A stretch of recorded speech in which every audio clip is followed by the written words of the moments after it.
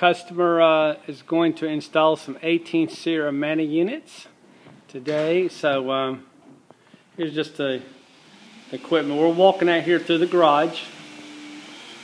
Here's the garage access. So we got to get the garage door down, got to get the attic open, get the air handler in. Here's the air handler that's going to actually go in the attic. The main thing I'm going to talk to you about this morning is access. So we walk out the garage door, and here's what you got for access. I don't know if you can really tell this, people, but you've only got maybe 4 inches on the left hand side and 4 inches on the right hand side. Okay, and also I want you to look overhead.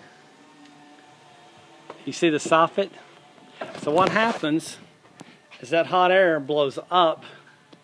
It's going to hit that soffit vent. The air is going to bounce back down.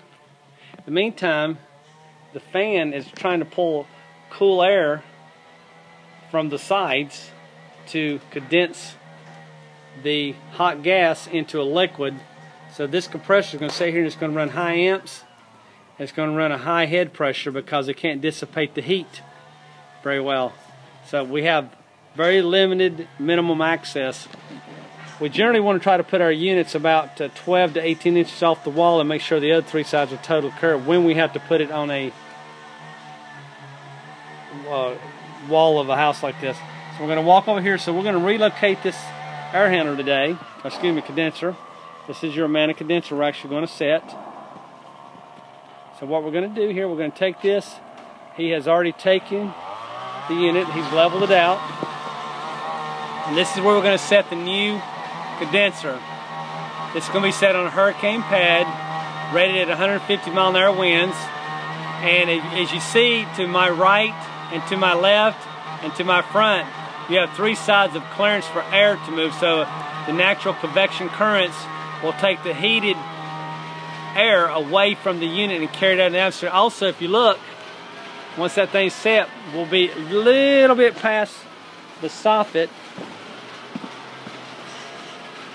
of the roof. So that way the hot air doesn't bounce up and comes right back down to the condenser.